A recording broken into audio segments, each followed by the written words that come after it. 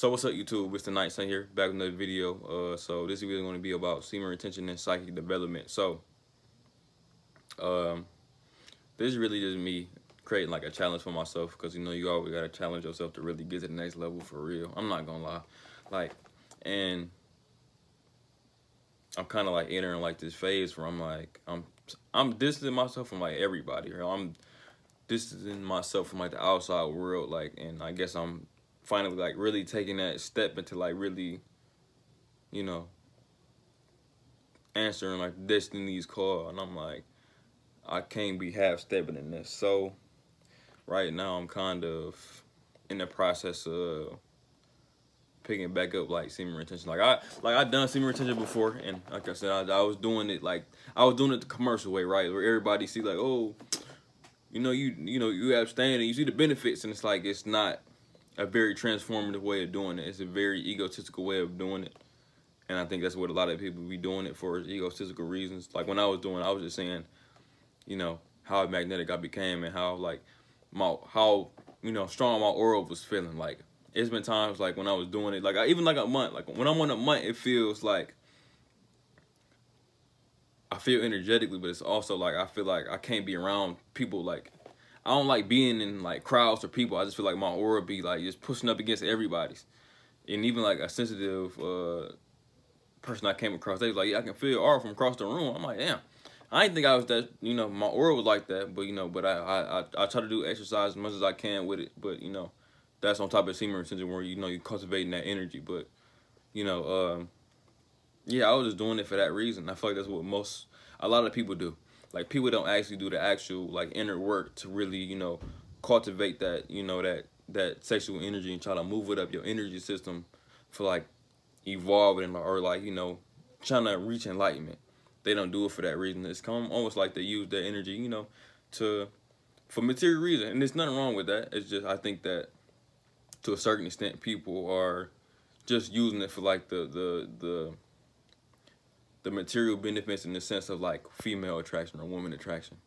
They're not using it to like create their desired reality or get out of any type of messed up situation that they may be inside of.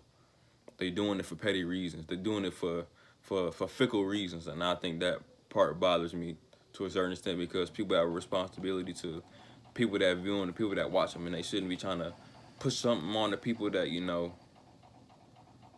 when I say push something on people, but show somebody the incorrect way to how to do something. It's almost like misinformation. So essentially what I'm trying to do is show my journey with it, and I'm really gonna do it through the journey of these two books. I'm gonna really be reading for real and really practicing like vigorously, like for real. These two right here, Cyclomancy and then Healing Light of the Tao. Right? Cyclomancy, that's just for the psychic development part. Like I just recently, like I said, I go to the bookstore. It's crazy. I can't be in there for too long, because I ain't gonna lie, I bought a whole store before I really and waste all my money. But but these two books, when I seen that, I had to get it. That's a rare book. You ain't gonna find that anywhere, But and it's been out of print. So, yeah. And then Healing Light of the Tao. That book is just gonna help me with cultivating energy, but also helping me with my healing abilities as well, and being able to feel. I think it's qigong, but that's my main reason. I just want to cultivate the energy and move it up my chakra system, and just up my energy center, just help me evolve. And I think that's really what my main goal is. My main goal is to really, if I'm being egotistical, I really just want to be untouchable. I'm not gonna lie. I know it's so egotistical, because even when you think about it, it's like, why do you want to be untouchable? Because you want to be untouchable to like the regular individual, not even with people that's in the same field as you. But I'm just gonna be honest. That's how I feel. That's how my ego feels. Is that I just want to be untouchable. I want to be the God among men. Like that's really what is kind of pushing me towards it. If I'm being in my ego and allowing my ego to really take over. But a lot of this type of information is, and then it's another part of me that's like the freedom that comes with it. It's like it's the God self that comes with it. It's the higher self that's more in tune with you that comes with it. It's almost like you feel like Neo in the Matrix, when you can see the fabrics of, of the Matrix, and you're not so,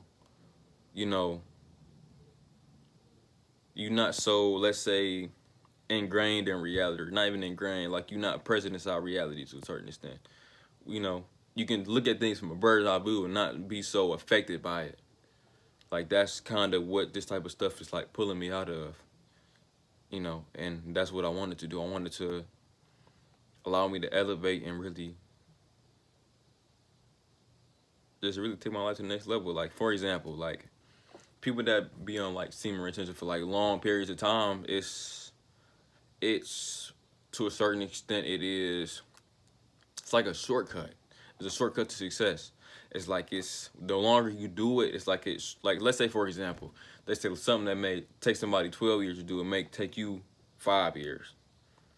You know, and that's just because of the sexual energy and just it's almost like you sacrificing. It's like the more you sacrifice, you know, the more that you can get.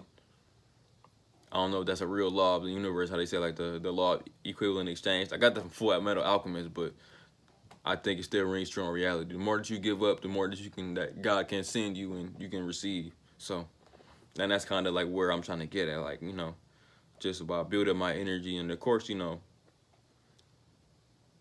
it's not bad, like, you know, to always, you know, hold it in.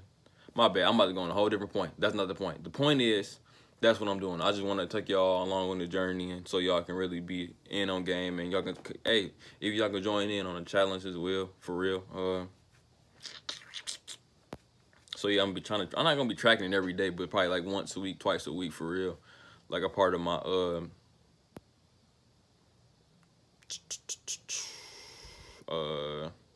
like a part of my little spiritual odyssey, for real. But other than that, man, I thank y'all for watching the video. Like I said, just comment, like, subscribe, for real. Just stay tuned. So if y'all have a good day, hope y'all have a good day.